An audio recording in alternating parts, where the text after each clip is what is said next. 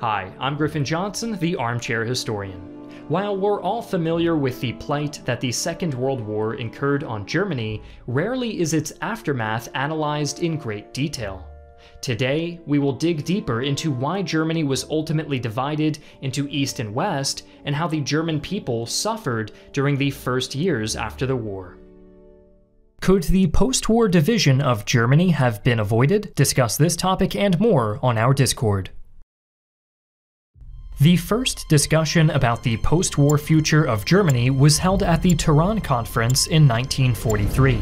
The Allies agreed on the occupation, division, and new borders of Germany, but the four zones of occupation were only agreed upon at the Yalta Conference in early 1945. Still, it was the post-war Potsdam Conference that truly set the groundwork for how Germany was going to be divided and occupied.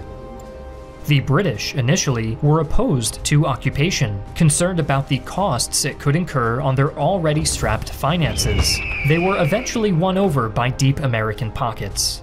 Instead of administering and policing Germany side by side, as the Allies did in post-war Austria, the decision was made at Potsdam to divide Germany into four distinct occupation zones, one for each Allied nation.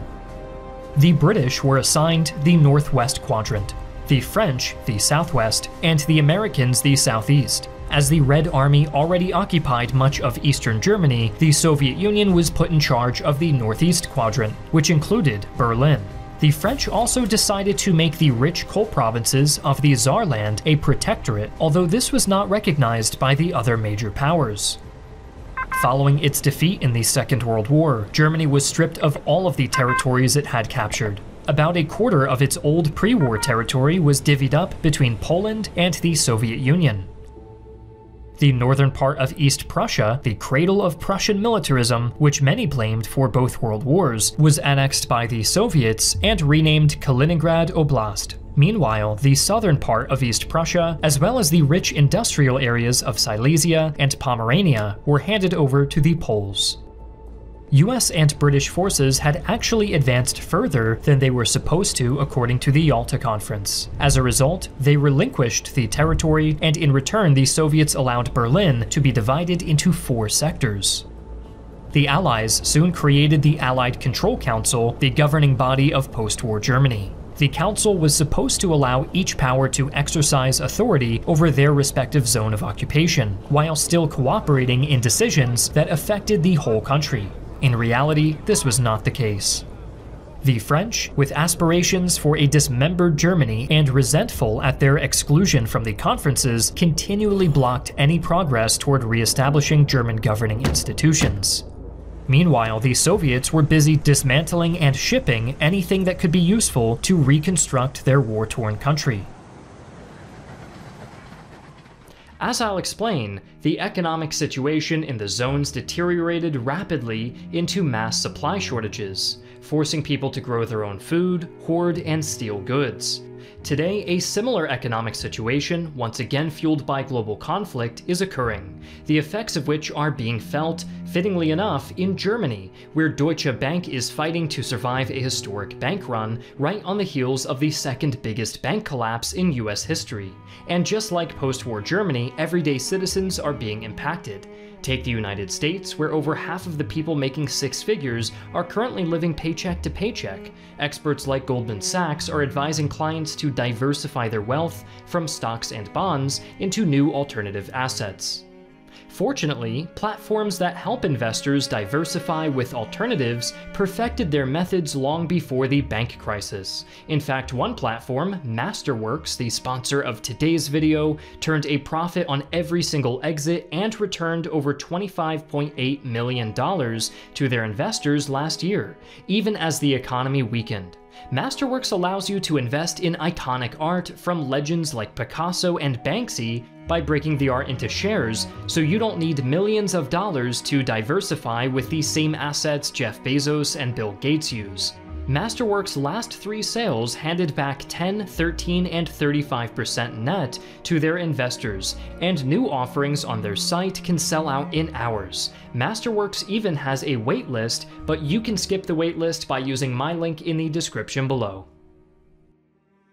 Before the Allies met at Yalta and decided upon the 4 zones of occupation, another plan was devised by the US Secretary of the Treasury, Henry Morgenthau. The Morgenthau Plan would have seen Germany entirely demilitarized and divided into 3 parts: a northern state, a southern state, and a deindustrialized international zone in the west, administered by the United Nations. The intention was to prevent Germany from ever developing a military industry or waging war in the future. Besides support from US President Franklin D. Roosevelt, the plan was almost universally disliked and was subsequently scrapped. However, the sentiment of harsh measures and pastoralizing Germany to neutralize it as a threat remained. In addition to rampant Soviet and French industrial dismantlement in their occupation zones, the Allied Control Council also limited industrial and steel production. As a result, Germany was reduced to the meager standard of living it had known at the height of the Great Depression.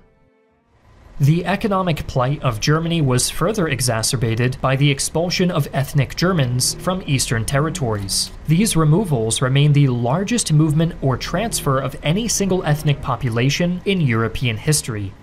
They occurred in 3 overlapping phases. First was the organized evacuation of ethnic Germans by the Nazi government in the face of the advancing Red Army. The second was the disorganized fleeing of Germans following the Wehrmacht's defeat, and the third was the more organized expulsion dictated by the Potsdam Agreement.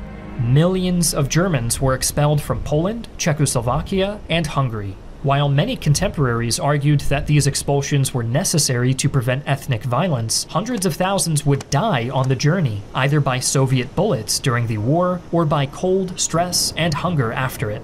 Furthermore, Germans that remained in territories that later fell under the Soviet Union would be deported to camps in Central Asia and Siberia, where they were used as forced labor. As masses of German expellees arrived to the war-torn remains of Germany, shortages of food, housing, and other goods led to conflicts with the local population. France, which had not participated in the Potsdam Conference and thus argued that they did not have to bear the responsibilities for decisions made during it, refused to accept most expellees into their zone. Soon it became apparent that the economic recovery of Europe could not go forward without the reconstruction of the German industrial base. As a result, in July of 1947, US President Harry S. Truman rescinded the harsh occupation directives on national security grounds and stressed that an orderly, prosperous Europe required the economic contributions of a stable and productive Germany. This sentiment was further compounded by the growing needs to rearm the Germans as a potential ally against the Soviets. The Western Allies were increasingly concerned about the deteriorating economic situation in their zones, with the US Occupation Zone Administrator General Lucius Clay remarking, "There is no choice between being a communist on 1,500 calories a day and a believer in democracy on 1,000 calories."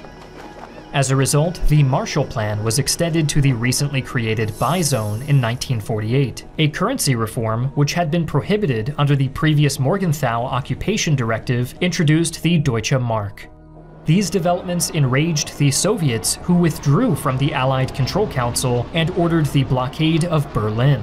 The Allies responded with the Berlin Airlift, which lasted almost a year.